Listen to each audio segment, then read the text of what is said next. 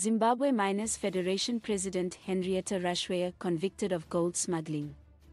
In a shocking turn of events, Henrietta Rushwaya, the esteemed president of Zimbabwe's Miners Federation, has been found guilty of attempting to illicitly export gold from Zimbabwe.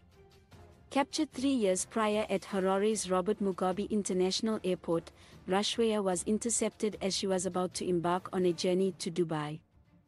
Airport officials discovered an astonishing 6 kilograms of gold, valued at an estimated $333,000, concealed within her handbag.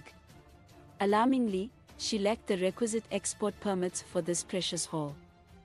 Although Rushwaya staunchly maintained her innocence throughout, asserting she inadvertently picked up the wrong bag filled with gold instead of her personal belongings, the prosecution presented a compelling counter-narrative.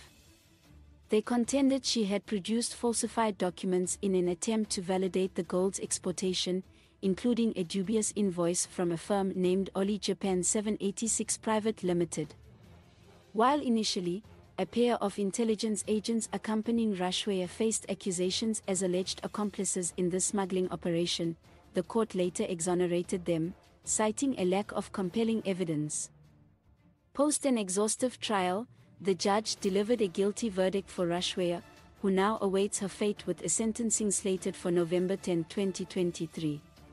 Her conviction has undoubtedly cast a shadow over Zimbabwe's prestigious mining sector, underscoring that in the Second Republic, prestige and power don't place one beyond the reach of justice.